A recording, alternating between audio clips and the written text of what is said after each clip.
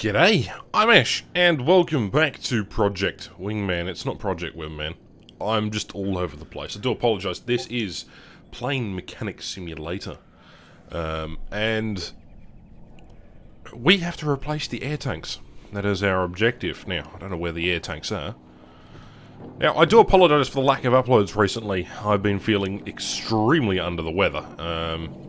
Not just that, I've had a bunch of personal things. And today, as of me trying to upload this exact video... Hold on. Bastards making me want to play Spitfires and other games. I just haven't felt like a motivational drive. And as of uploading today's video, I've had extreme internet problems for about 4 to 5 hours. Internet keeps dropping in and out every 5 or 10 minutes. So turn the router off for 10 minutes, come back, turn it back on again, and there's internet connection problems and all sorts of things. Anyway, air tanks. If I remember, the air tanks are in the back here. So how do we get into the back? Can we get into the back? Air bottle. Okay. There are 2 air bottles there. Does that mean I have to go and get a thing from the replacement parts? No. So what do we have to do? Replace air tanks. Received intel about a large bombing raid. Make sure that the machine guns won't jam during the flight. Can I take anything off here? Ah. Well, that's obviously our radio. But... No, sir. No, sir? What do I need to take out? Because I want to take out... I want to replace the air tanks. Is that possible? There you come. Right, I'm surprised that you have to take the battery out just for that. Why can't I just take out the whole entire assembly? Okay, now we go inside. Can we go inside, or is that not possible? That one. Alright. This is weird. The camera on this fucking game sometimes. It is really hard to get into the areas where you need to. Okay, there we go. You just sort of pretend like you know what you're doing, and then... Okay, we've undone the screws to the air tanks. Right. Let's take off that bracket there. Alright. So, replace the air tanks? Replace. There we go. Now we'll just install these fuckers. Now hopefully we don't have to do anything else. A very interesting mission, this one. Alright. Obviously, install one air bottle. Why does it resort to that silly camera movement? Oh, there we go. Installed that one. Now we can install the other one. Put the other bracket back on and screw that in. There we go. All the tasks have been completed. See, I knew there was something around here. Where else would you have air tanks? You wouldn't have them all on the top of the engine. That's for sure. Radio battery. 15 minutes left. What do you mean I got 15 minutes left? Right. Get in there. Get in there, my son. Get in there. Why are you not getting inside the... Thank you. Okay. Alright, that's done. Now, let's get up here. Put the top cowling back on. Because I was an idiot. Now that's buttoned up. Alright, that should be good. We didn't take apart anything else. Okay, refuel the aircraft. Rearm the machine guns and replace all the gun port patches. This is going to be interesting. Reloading the machine guns is very similar to replacing parts. Just remember that after placing a new ammo box, you also need to open the machine gun's breech cover on top and move the ammo belt inside. Oh god. Yikes. The intel was correct for once. We intercepted the bomber group before they reached the ships. Scored a few hits on one of them before they turned tail. Unfortunately, we weren't allowed to chase. Alright, let's go. First off, it says refuel the aircraft. I'm not going to do that just yet. We need to, obviously, rearm machine guns. So that's what we're going to be doing first. What do we got over here? We've got the oil and the what have you. Is there an ammunition crate? Okay, I presume that this is the ammunition crate. No?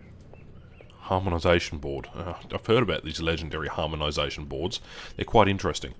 Okay, first off, let's go and take off basically all of these doors. Now there are 6 guns along. I'm just going to take off all of them, make sure that everything is done in an orderly fashion. That way, what we can do is identify each part. Now, I've never really worked on any aircraft like this. I mean, the Tiger Moth was the extent of my knowledge, especially considering I've flown that for 7 hours in real life. I have never gone past that. I did, actually. I have a fun story. So there's a museum down here in Victoria where I live currently, and it's got a boomerang, a static one. Well, they were actually restoring it to flight-worthy condition, and anyway, a couple of years back, I managed to help install the propeller on a boomerang, which is fantastic fun, and we also installed the landing gear. Well, it turns out that aircraft is now flight-worthy. It's moved over to New Zealand, and the owners have sold it. Alright, there's the ammo box as well. Gun door D. Is there any more gun doors on this side? Don't think so. Just make sure that I've got all of them. Man, that roundel cover is pretty. Okay, so obviously we've got to reload all the guns now.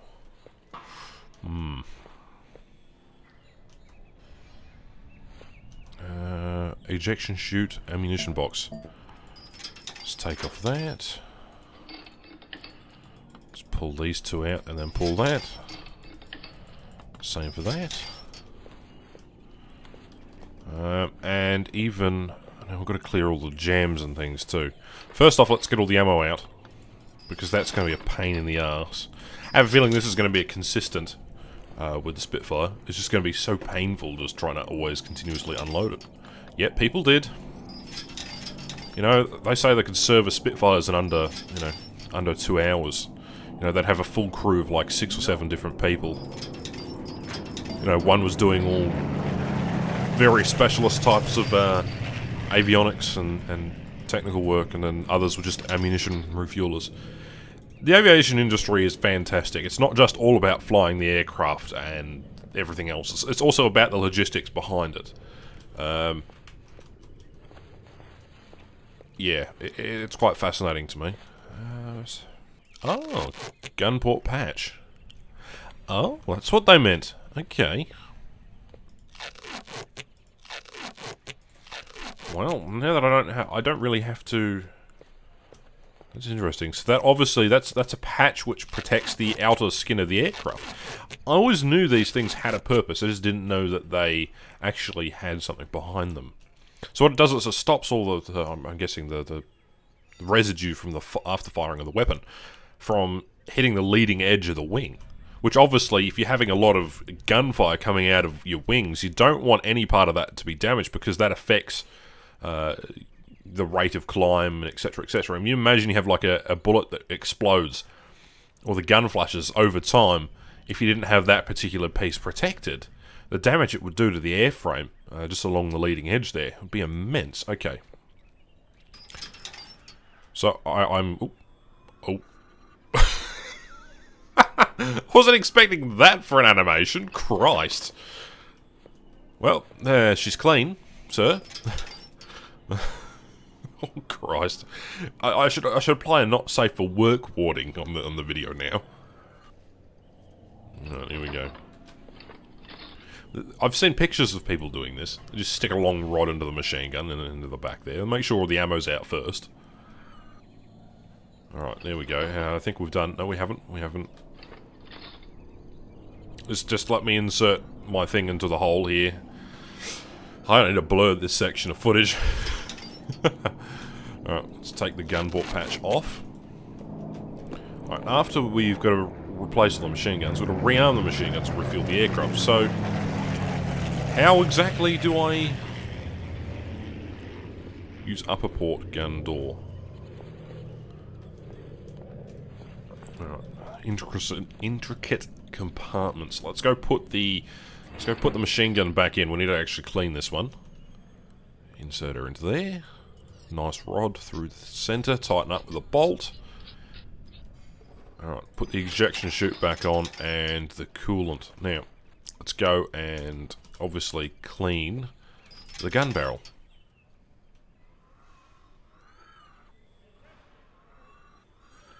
That noise is uneasy. the gun door noise. Alright, after that, what do we need to do? Let's go replace the... Should we go... ammunition boxes, okay. That'll do. It's hard to recreate my name. Especially in one of these kind of scenarios. Okay, now... let's put the ammunition box back in. I found this a valuable learning experience too. I don't know why. Right, starboard. Let's put all the... We've basically made sure that the guns are operational. We've cleaned them all. I believe there's only one other thing we have to do, is make sure they're actually properly firing. Let's first off put all the ammunition boxes in, because those are important. I don't know why they're glowing white. In you go.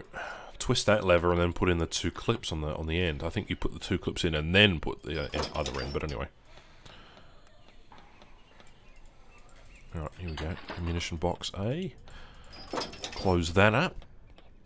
It's amazing how much they fitted into the wings. Like, you don't necessarily think originally...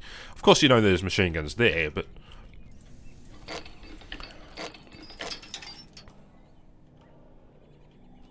And that gets put on. Now we just put on the gun port patch. It's just so that when they fired their guns, the first bullet would penetrate through the thing, so they'll be able to check the... Because I remember later Spitfires had, what was it, a small camera to tell what you had shot at. I believe that's what this is, right beside here. Is it? What's this? Isn't this the camera as well? I'm not entirely sure. So I remember seeing wartime footage of, like, the guns firing off. Anyway. Let's put all the patches back on.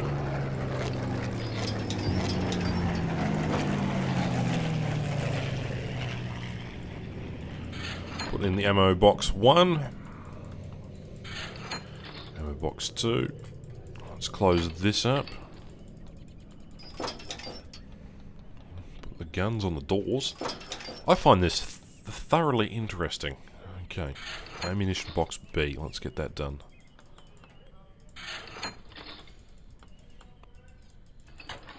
Alright.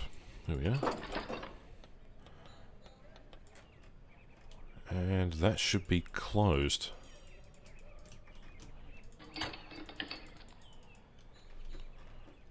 Now, what else do I have to do? I've rearmed all the machine guns, haven't I?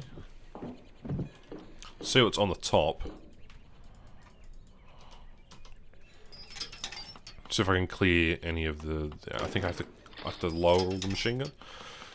Not lower the machine guns, I think I have to fill up the ammunition, don't I?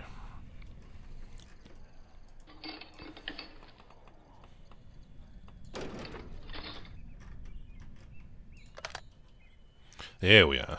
Okay.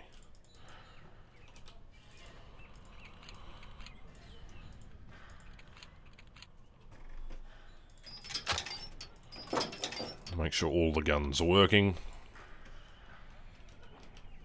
Okay. First off, we'll take off the breech covers. Let's do that. We'll go over the other side and do the same. Now that I know what I have to do there, so you have to lift up the receiver and then make sure the gun is actually armed and ready to go. I didn't think that was a necessary step. That's okay. There's a reason why these particular covers exist in the first place. I'm sure if they came up with some other never mind. Thought escapes me.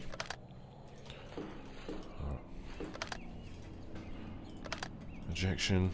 Okay, there we go. That one and that one. Now, we're just going to hit the ammo belt. Close that.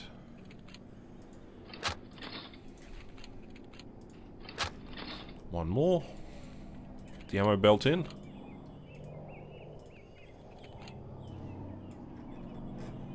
Come on.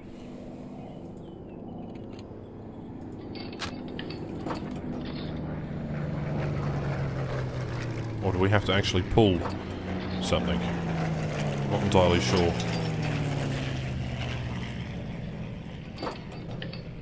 Hasn't give us task completed though, that's the annoying part.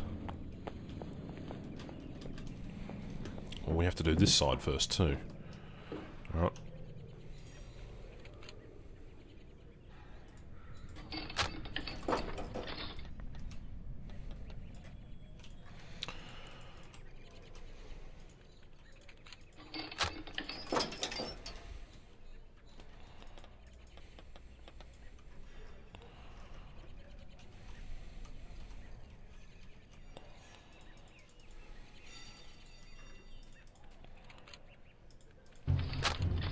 There we go, we've got the task completed finally. Huzzah. Alright, now, all we've got to do is the refueling simulator. Thank you very much for watching today's video, lads. I know it's a little bit of a short one. I do apologise for the lack of uploads. It has... my internet's been troubling me, and I've been going through a lot. I do highly suggest that you watch my latest Crash with Ash. It was uploaded 5 days ago now.